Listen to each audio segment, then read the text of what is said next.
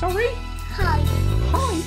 The Cooksleys from West Sussex are a very happy family. We're extremely close, We aren't are. We are very close, actually, yeah. And it's nice because we've always been that way. 2.5-year-old Lewis is a lovely little boy. Good boy. Good boy. 30-year-old insurance claims handler Nikki is a very loving mum. Come give Birdie a kiss. Go, hello, Lewis. Come and give me a kiss, then. Is that it? And 35-year-old He's got to run Paul, a again, customer service representative who's been on top of the pops 43 times, is the ultimate dad. I love playing games with Lewis. It's fantastic. I'm a big kid myself. But despite this, all is not well in the Cooksley household.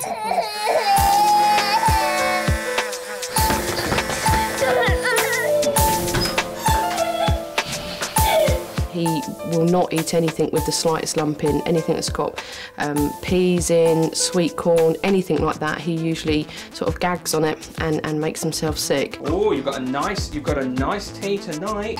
A nightmare. Breakfast, there's days that he won't even try a mouthful of it. To be honest, I give up even trying to bother giving him lunch. You going to eat your tea?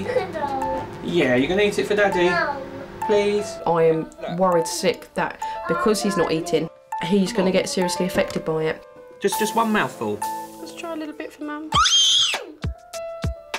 Go on. Last chance. No. No.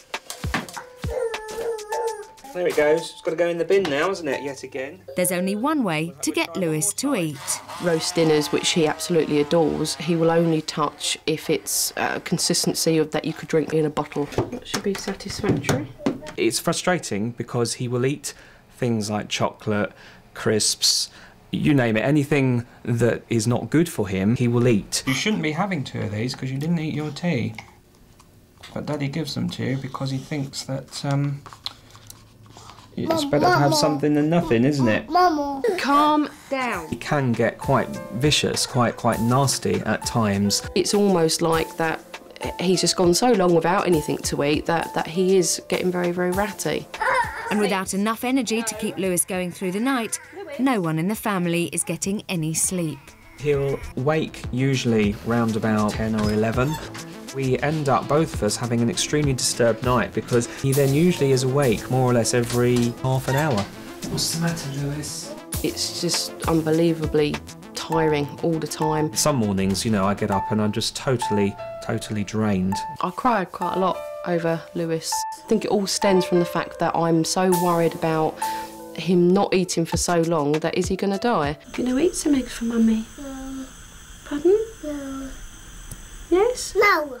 Lewis's ideal meal would be French fries, probably followed by a bar of chocolate, followed by a bag of crisps, followed by a yoghurt. My ideal meal for him would be something like a roast dinner. If he could have one solid day of having good food and no problems with that, then I would be extremely made up.